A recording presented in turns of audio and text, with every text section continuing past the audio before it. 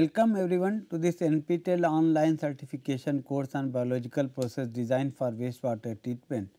So, today we are going to learn regarding another of biological unit operation or treatment system which is used for wastewater treatment, and this system is called trickling filter.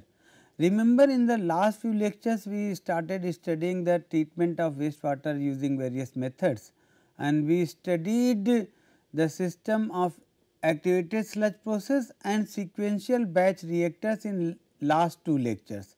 Now, in both the conditions activated sludge or activated biomass was there, which was suspended inside the reactor. The wastewater goes into the reactor and then the reaction happens between the organic matter present in the wastewater and the activated biomass which is suspended inside the reactor. Since both the operations were aeration or aerobic operations, so aeration was done and also mixing was compulsory, so as to maintain a proper contact between the organic substrate and the active biomass. So, this system, the activated sludge system or SBR systems, in both the cases the activated biomass was in the suspension form inside the reactor, and then aerobic system was there where air or oxygen was supplied to the reactor. Now, there is a fundamental difference with respect to suspension of active biomass in case of trickling filter. Here the active biomass is not suspended, it is attached growth on some media. So, trickling filter is an attached growth type of process, that means it is not suspension type of process, it is attached growth type of process in which microorganisms attached to a medium, this medium may be different, are used for removing organic matter from wastewater. So, these microorganisms utilize which are grown, they utilize this biomass to convert this into CO2 and H2O. Certainly, the biomass will also grow. So, this type of system is common to a number of technologies such as rotating biological contractors that we will be studying. Then packed bed reactors or biotowers. These reactors are also called non-submerged fixed film biological reactors. So, trickling filter is a attached growth system which is important. Now, the microorganisms, since they are attached growth on some packing or some material, so this packing is very important. So, trickling filter uses different types of packing medium which may be composed of crushed stone, slag, rock, plastic, etc., over which the wastewater is distributed continuously. The ideal medium should have the following properties. So, the packing material can have, it is desirable to have following property. It should have very high surface area.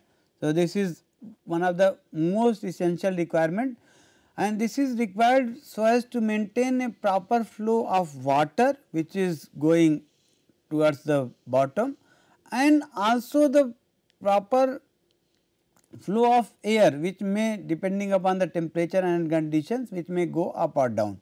It should have high wide space for flow rate of water and air. Then it should be lightweight, biologically inert. Okay, so, it should not react with the microorganisms themselves, it should be inert on which the microorganisms should grow. It should be chemically resistant, that means if wastewater is containing any amount of organic substance or other, that organic substance should not be able to chemically degrade the medium itself, otherwise the medium collapse etc. may happen. So, this chemical resistance and mechanical durability are one of the essential requirements of the medium, and certainly it should be low cost. So, all these lightweight, biological inertness, chemical resistance and mechanical durability are the essential requirement of medium, and they should have high surface area and high wide space along with lowest cost possible. So, we can have different parameters. The important characteristics of medium include the porosity. It is a measure of wide space available for the passage of wastewater and air and for ventilation of product gases. So, if porosity is not good, in fact the efficiency will go down, because the flow rate of water we cannot sustain, the flow rate of air we cannot sustain, and thus the efficiency will certainly go down. So, the most important characteristic, it should be highly porous. Then specific surface area, it refers to the amount of surface area of the medium that is available for biofilm growth. If the surface, the porosity is there if during the packing, but if we do not have the bed porosity is good enough, but we do not have the surface area, then the biological film, the amount of biological film which will grow will be less. So, that means the actual treatment of wastewater will also become less. Specific surface area, which is like meter square per meter cube of the material, is very important for film growth as well as for the treatment efficiency which is desirable.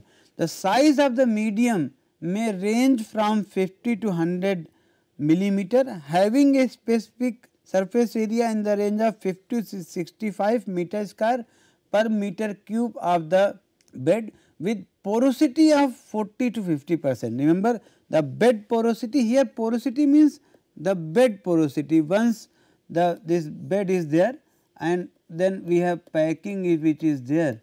So, all the packing is filled.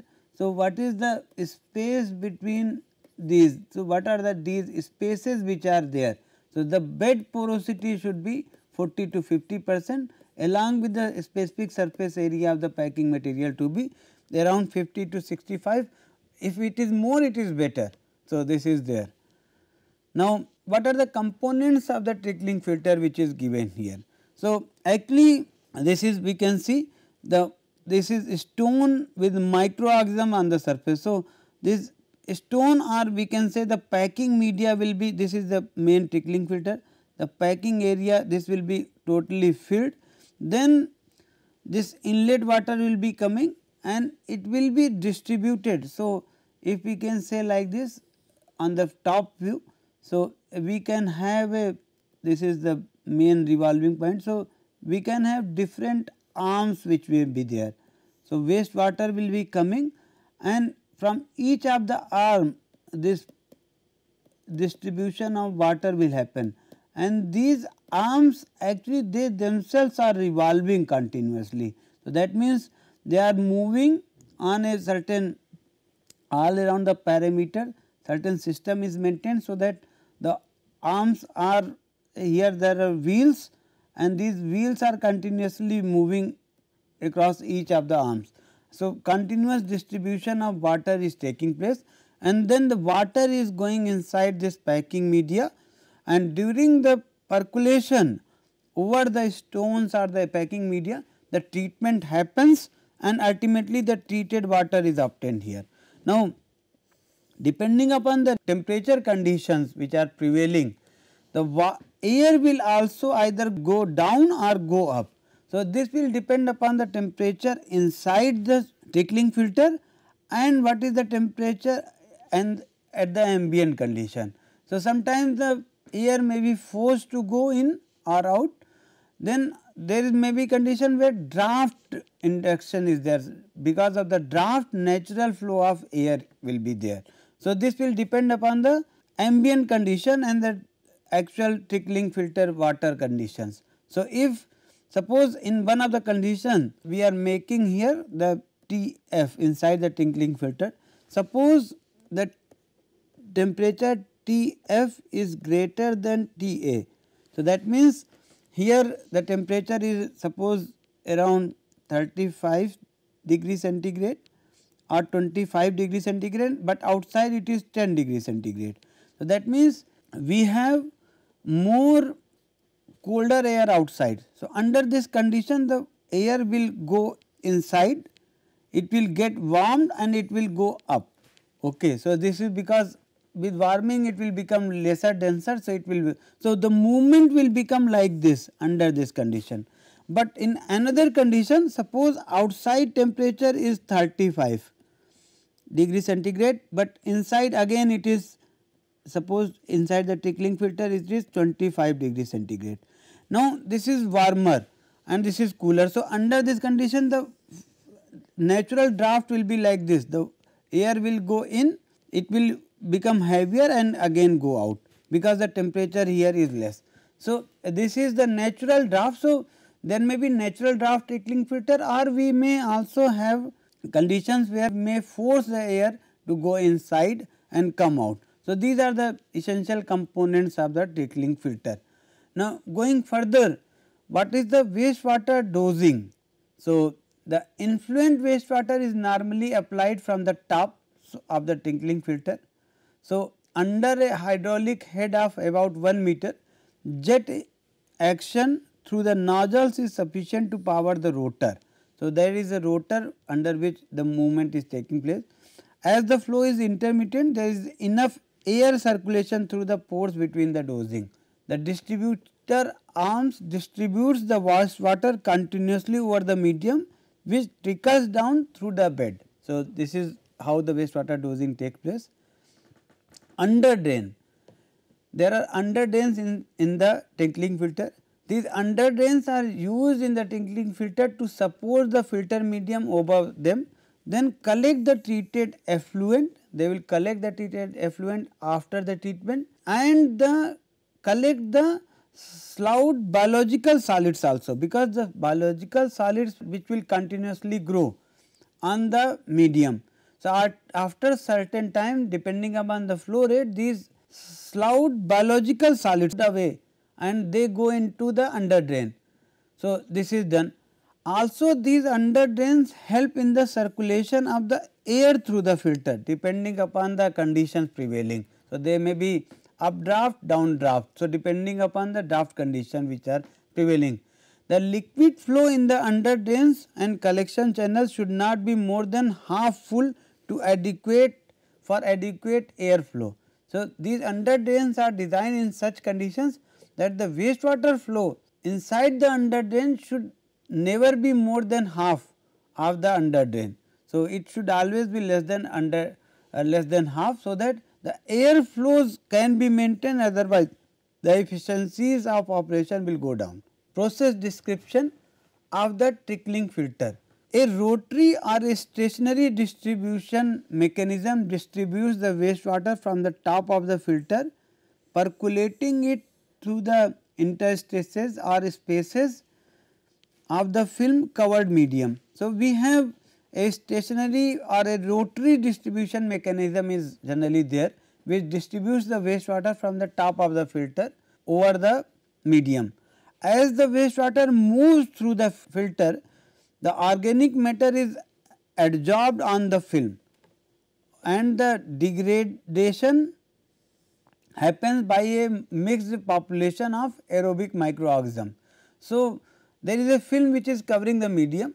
As the wastewater flows above that, the organic matter is absorbed, biodegraded by the population of the aerobic microorganism. For that they require oxygen. The oxygen required for organic degradation is supplied by air circulating through the filter, induced by the natural draft or ventilation. So, it may be possible that we may have natural draft, as I explained. So, oxygen will be required. As the biological films continue to grow because of the utilization of the organic matter as substrate, the microorganisms near the surface lose their ability to cling to the medium, and a portion of the slime layer falls off the filter. So, it happens naturally, and this process is called sloughing. The sloughed solids are picked up by the under drain systems and transported to a clarifier for removal from the wastewater. So, all these microorganisms are removed from the wastewater by these secondary clarifier. The microorganisms used in the trickling filter, the microorganisms used are mainly facultative bacteria that decompose the organic matter in the wastewater along with the aerobic and anaerobic bacteria. So, it includes like Acromobacter, Flavobacterium, Pseudomonas, alkaligenesis. So, depending upon the requirement, the microorganisms may be different. In the lower reaches of the filter, nitrifying bacteria are usually present. So, this is there. So we have there is one difference is that, so that means we have a clarifier also for the removal of wastewater from this system. Remember, there is a fundamental difference in terms of clarifier as compared to activated sludge process and trickling filter. What is the difference? In the activated sludge process ASP, the water is coming, okay, it is going into the secondary clarifier, SC I am just writing for simpleness. From here the sludge is taken out, some of the sludge is recycled back and some of the sludge is wasted. So, this is wasted sludge and then this is recycled sludge for maintaining the required amount of MLSS. Now, in the case of trickling filter, which is like here, so for the case of trickling filter, here the wastewater is coming, it is treated, after that from the underdrain it will go into the secondary clarifier, this is trickling filter. Now, from here waste will be taken out. So, this wasted sludge is there, but this sludge will not be recycled back, but it is a possibility that the water which is coming out here, treated water, it may be recycled back into the system because the efficiency may not be good enough. So, remember, in the trickling filter we do not recycle the wasted sludge, we recycle the treated water for improving the efficiency, this is called recirculation of water. But in the case of activated sludge system, we recycle the sludge, not the water after treatment, the treated water is coming here and it is taken off. So, this is the difference as compared to ASP in the trickling filter. Going further, the factors which affect the operation of trickling filter. So, a high organic load results in rapid growth of biomass. So, if the organic load is very high, the rapid growth of biomass will happen, and excessive growth of biomass may result in plugging of pores and subsequent flooding of portion of the medium. So, it will actually hamper the operation. So, there are many consequences may happen. So, that is why the organic loading should be properly be decided. So, many times that is why the recycling is done, because treated effluent is there, its organic loading is much lower as compared to the original wastewater. So, we depending upon the requirement we may actually manipulate the organic loading which is there on the trickling filter. Then the hydraulic flow rates, increasing the hydraulic flow rate increases the sloughing and helps to keep the bed open. The range of hydraulic and organic loading rates for trickling filters will be shown later on as a design criteria. Then the relative temperature of wastewater and ambient air, already I have discussed this. So, this is very important in case of trickling filter. Remember, cool water absorbs heat from the air and the cooled air falls towards the bottom of the filter in a co-current fashion with the water. So, cool water will absorb heat from the air and the cooled air will go down along with the water. So, operation will become concurrent or co-current. Warm water heats the air, causing it to rise through the underdrain and up through the medium. So, there is condition, this condition will prevail when the wastewater is having higher temperature or the temperature inside the trickling filter is higher than the ambient condition. So, this is the condition when actually the air will go up through the trickling filter, whereas in this condition the TW or T temperature inside the trickling filter is less than that in the ambient or for ambient air. As the temperature differentials of less than 3 to 4 degree, relatively little air movement results. So, when suppose the difference becomes very less, then at that condition the stagnant conditions prevent good ventilation.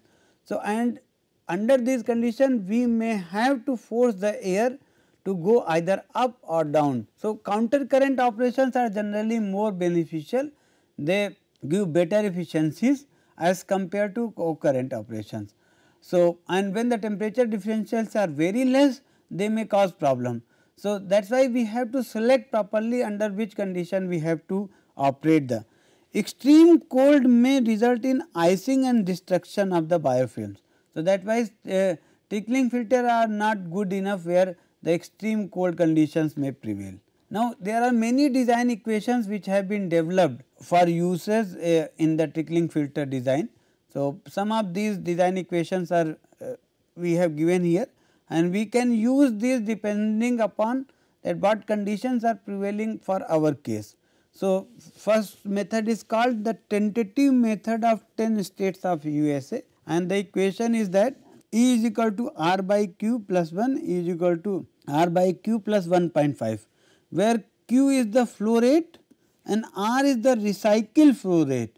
So, remember this is trickling filter TF, wastewater is coming which is Q, and then we have a secondary clarifier from which we have wasted sludge. Then this is the treated effluent, and this treated effluent is recycled back which is R. Remember this is, and again the flow rate is Q. So, this is the Q is the flow rate, R is the recycle. So, and these equations are good when the raw settled domestic sludge is having BOD less than this, and the BOD entering the filter here, that means inside this, including the recirculation is less than the 3 times the BOD expected in the effluent. So, certain conditions are there for each of the design equation. After tentative method of 10 states, we have Wells equation. So, Wells equation is used for 2 stage trickling filter systems, and in the 2 stage systems it is possible that we have 2 trickling filters which are there. So, they may be operated, this is one, this is second. So, this is possible, and after that there may be a secondary clarifier SC, and then there is a recycling. So, this type of system is also possible. So, in the Wells equation can be used. Remember in this equation, so for a single stage system and for suppose we have 2 stage systems. So, for the first stage this equation can be used. So, Wells equation can be used for single filter also, it can be used for 2 trickling filters in series, 2 stage system. So, for the first stage or for single stage system, the equation is given by this. Here SE stands for the effluent BOD of the filter. So, what is coming out, then RI stands for the SI stands, this SI stands for the influent BOD, the one which is going into the BOD, into the trickling filter. E stands for effluent, R is the ratio of recirculated flow to the wastewater flow, D is the filter depth, remember D is the filter depth, and A is the filter plan area. So, what is the area? This is the D, and this is the area which is there on the filter plan. So, this is there. T is the wastewater temperature here, and it whether it is more than 20 degrees centigrade, it is less than 20 degrees centigrade. K and N, which is the coefficients which are given here, are the empirical constants. For municipal wastewater, K is taken to be 0.02, N is to be 0.5, and the subscripts, these I may be 1 or 2 depending upon the stage numbers. Then we have NRC equation. The following equation is used for single stage system and for the first stage of 2 stage system. So, this again the nomenclatures are same. There are some fundamental difference which are there with respect to NRC equation or for the equation of 10 states or for a Wells equation. So, all the notations are same, but there are significant difference which have been there, and because of which these equations have been derived. Similarly, for the second stage of a 2 stage system, the following equation can be used. In this case, there is a term, new term, which is F. So, F is the recirculation factor. So, how much recirculation is being done. So, F these F1 and F2 are recirculation factor and V is the filter volume. So, in place of depth and area the volume has been used. So, volume will always be equal to depth into area. So, remember this. So, we have in this case the V has been given. Then there is another equation which is given by Eckenfelder equation, which is used for plastic media. Remember this is used for plastic media. This equation was given and K is the observed rate constant for a given filter depth. SA is the specific surface area. Here the specific surface area of the filter has been used and D is the filter depth, Q is the wastewater flow rate and A is the filter plan area or filter area. M and N are empirical constants. So, remember these are empirical constants and their values may be obtained from the literature. So, SE and SI are the, so remember here this is the fraction of treatment that happens inside the reactor. K is the observed rate constant for given filter. So, this is there. Then another equation was given by Germain and Schultz. This is similar to the Eckenfelder equation again for plastic media, but with some difference, and here there are constants which are encountering for temperature also. So, K20I is the treatability constant corresponding to a specific filter depth Di at 20 degree centigrade. But suppose the filter this specific filter depth changes. So, under those conditions we can use this equation. So, once we have data for one system we can use this equation for finding the data for another system, and there are N and X are empirical constant. N is usually 0.5, X is 0.5 for rocks and 0.3 for class flow plastic media. So, these are the different, many equations are available for trickling filter design. Depending upon the conditions prevailing we can use these equations. Now, in the end we will be trying to solve a problem before ending this section on trickling filter, and in this case the problem we have to calculate the value of Kf, the constant, and the influent BOD to the trickling filter for different R by Q ratio. So, R by Q ratio has been given to be 1.65. So, given that the raw settled BOD after primary settling, it is coming to be 220 milligram per liter. So, here this value is remember 220 milligram per liter. The flow rate, the hydraulic loading on this trickling filter is given as 30 meter cube per day per meter square, and depth of filter is 1.5 meter. The empirical constant and effluent BOD after secondary settling, here it is given that it has to be 30 milligram per liter, and this Q is given to be 30 meter cube per day per meter square. So, these conditions are given. Now, we have to find out what is the actual influent BOD which is going into the trickling filter, and based upon that we can find out other parameters. So, what we do is that we put a balance on the system, and for doing this remember QSA is the flow rate which is going into the at this point. So, at mixing point 1 we are putting a balance at mixing point 1. So, QSA is coming from the primary unit. QRS, so remember after treatment the S is the concentration, and suppose this is the QR which is being recycled bank and the concentration is S. So, concentration will remain the same 35 milligram per liter. So, we are assuming, so this is getting mixed. So, this is QRS, and after that the flow rate becomes Q plus QR, and S0 is the loading on the trickling filter which has to be determined. So, from this we can find out capital S is equal to Q plus QR S0 minus QSA upon QR, and if we divide by Q, this equation becomes 1 plus QRQ S0 minus SA QRQ. So, from here also from the same equation we can also find this equation. So, any of these equations can be derived from equation 1. Now, if we use this is second and this is third. Now, if we can put the values in the equation third and we can find out the value of S 0. So, it is given that S A which is coming is having a BOD of 220 milligram per liter. So, this is 220. Now, the recycle ratio is already given that we are going to use 1.65. So, QR by Q, so the value in as compared to here it is very high. So, QR by Q is 1.65 and 35 is the total. So, 1 plus this becomes 1.65. So, this is the loading which will happen on the tickling filter 104.81.